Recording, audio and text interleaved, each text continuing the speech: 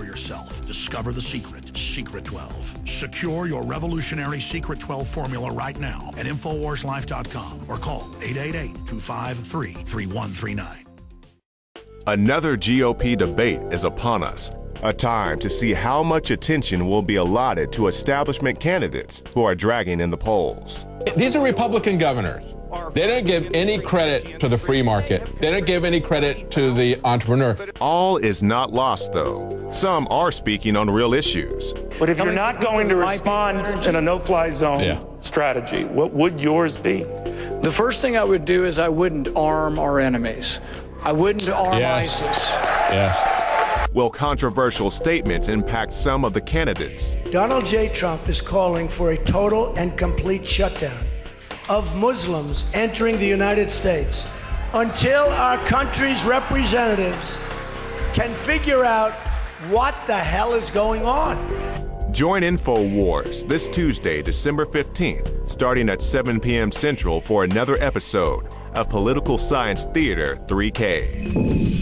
Well, that's right. The InfoWars Nightly News will be coming at you live next Tuesday. We'll be giving you our debate coverage in Political Science Theater 3K style once again. And full disclosure, we will be talking over the politicians. Yes. So if you want to hear real truth, you want to hear the lies broken down in real time, tune into us. Now, I think it's going to be a pretty interesting debate this time around. Yep. It seems like at the present moment, they might be trying to kick Rand Paul out of the debate, saying he doesn't have the numbers to be there, which is a shame because they also said that he won the last GOP debate. Right, back in mid-November. I mean, he was one of the only ones there that was like speaking out and bringing some constitutional truth to this debate, calling people out on their hypocrisy, saying, hey, you're running to be the president and you don't even want to uphold the Constitution. Yeah, I think anything they could do to get rid of the Pauls, you know, they're just persona non grata there. We also have Ben Carson, who's threatened to leave the Republican Party if they don't play fair.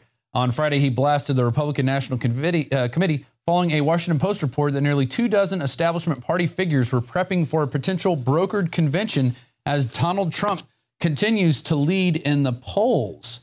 And this goes to a whole bunch of stuff. I had a guest in here, Richard Reeves, who's going to be our political correspondent, going out covering the primaries and caucuses that are going to be in Iowa, New Hampshire, and South Carolina. But this is the big story that nobody's talking about. Basically, the Republicans know they can't get Jeb Bush more than 15%. That's 15% morons in this country will vote for Jeb Bush. So they have sandbagged, you know, the entire flotilla of Republican no-good do-wells to get them in there and just to clutter up the mix, just so Jeb Bush can remain at that 15%. And they could kind of maybe degrade Donald Trump. They've got Kasich in there attacking him. But, you know, Donald Trump, if he wins, they're going to have an end-around play with that. And we're going to play that clip in a second. But he's basically said he's not going to go third party. He pledged that back in September. I think it was September 3rd. Yeah, it's out of the Wall Street Journal. He said, there's no way I'm going to go third party. But then December 9th, he's on with Live with Kelly and Michael. That's Kelly Ripa and Michael Strahan. And he said, you know what? I may run independent if they treat me badly. Right. And if he does that, people are saying, Politico just came out and they said there's no way the GOP is going to win if Trump goes third party because he's going to take so many other people with him. They're going to say, no, we're voting with Trump. It's going to be like what happened with Ross Perot. And what happened last time Ross Perot was in an election? We got a Clinton in the White House. Right. So that's definitely going to play by the plans because if they do this brokered convention and just force Jeb Bush on people, you're going to see fireworks. But you're still going to have a Hillary-Jeb election, which I think I predicted that a few months ago. Well, That's what's going to happen. Oh, my goodness. Please do not say that. But I just, you know, I think it's pretty frightening, the fact that they can kind of steal the election in this way. But what's going to happen if Donald Trump does win the nomination? Well, yesterday I had Richard Reeves sitting in this very seat, and this is what he heard from his inside sources. If it looks like Trump is going to win the nomination, folks, then the scuttlebutt is the inside track rumor from sources that we have are that Barack Obama will either indict and or arrest Hillary Clinton right around the time of the Democratic National Convention, right about the time of the DNC, and that what they will do is they will trot in Joe Biden, who is no better than Hillary. We all know that, but they somehow, the powers that be seem to think that Joe Biden could potentially beat Donald Trump, and Joe Biden will have unlimited funds, just as Hillary would as a nominee. So watch for that. Literally yank the lesbian witch out with a hook and install creepy Uncle Joe. So very explosive comments there from Richard Reeves that Hillary could just be sent to prison if Trump were to win the nomination. Right. And I guess that's why it's so important as an American becoming a delegate and just making sure that the person who is going to get the popular vote is actually then nominated to go on. Exactly. Now, you know, one thing I do want to be very critical on Trump. He said a couple things in the last couple days that I'm very critical of. One, he would consider a gun ban for people on the no-fly list. And that's something that the rest of the GOP is kind of balked at. And what's interesting about the no-fly list is we had those hearings that we were playing some clips from on the Alex Jones show today. And here's what one of these bureaucrats, these idiot bureaucrats said about the no-fly list. They know nothing about it. Can you tell me anything about the no-fly list then? You can't tell me anything about those. How does a person get put on the criteria for that? Can you tell me anything about that? Sure. The no-fly list is a subset of the overall terrorist screening database. The interagency works together. The terrorist screening database is owned and operated by the Terrorist Screening Center, as I said earlier. There are criteria to get on that are. How many American citizens are on that list right now? Can you give me that number? How many American citizens are on the no-fly list right now? I know there are American citizens on the list. It is an extremely small number, but I don't have my numbers with me. But again, that's something I can easily get back to you. Ms. Parise. So that's absolutely insane. And let's not forget there are dozens of people there with TSA, Department of Homeland Security, that are actually on this no-fly list. Right. This is the U.S. You know, there should be no secret fly list. And of course, you have a exactly due process. Including you have a conservative congressman who ended up on the terror no-fly list. This is Representative Tom McClintock, who, when he was a state senator, actually tried to go to an airport. He couldn't board a flight. When I asked why, I was told I was on a government list. McClintock said, calling the whole experience Kafkaesque. My first reaction was to ask, why am I on that list? We can't tell you that. What are the criteria you use? I asked. That's classified. I said, how do I get off this list? The answer was, you can't. So this is a perfect way to institute gun control. Just put people on a no-fly list, then they automatically can't get a gun. It's all done with computers. There's no way to get off of it. You don't know how you got on it.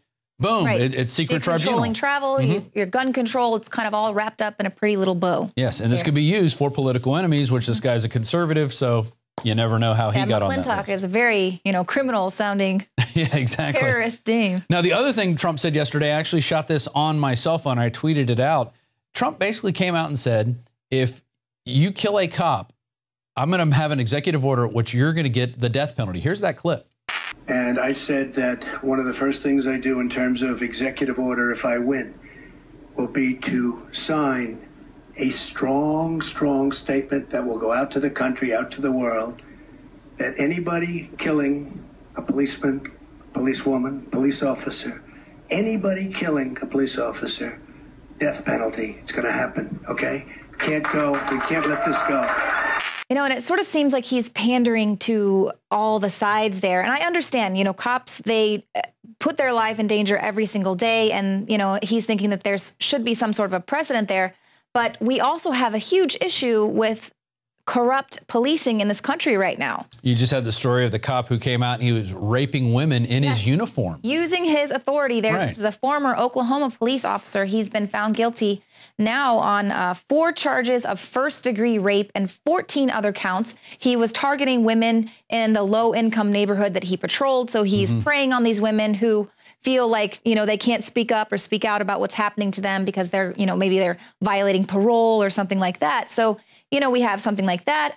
There's also a story coming out of the Activist Post, cops crossing the thin blue line and they leaked information that exposed racist police officers were actually planting drugs and guns on 1,000 black men. He tried, a lot of these police officers tried to expose this years ago, but they were silenced. They were investigated. Yeah, that's how it works. Then the other guys went on to become the mayor, And here's my final word on that. Police officers, when they're not writing tickets and harassing people for doing little small petty things, they do have a dangerous job. But nobody's forcing them to do that job. It's a volunteer position. If you don't like the position, if you don't like putting your life on the line for your community, then don't get that job. Okay, and I don't think we should be putting people on a higher pedestal, because then that's going to create a recipe for a whole lot of other problems. Right, and I think that we need to fix the issues that we have and possibly not use taxpayer dollars to pay off these corrupt cops. Maybe go into the pension, and then maybe it'll, invite other police officers to speak up when, they see one of their boys in blue, being corrupt. There you go. Well, Robju, thank you so much for joining me, and thank you all. That's our show for tonight. We'll see you again here Monday at 7 p.m. Central. Knockout is back.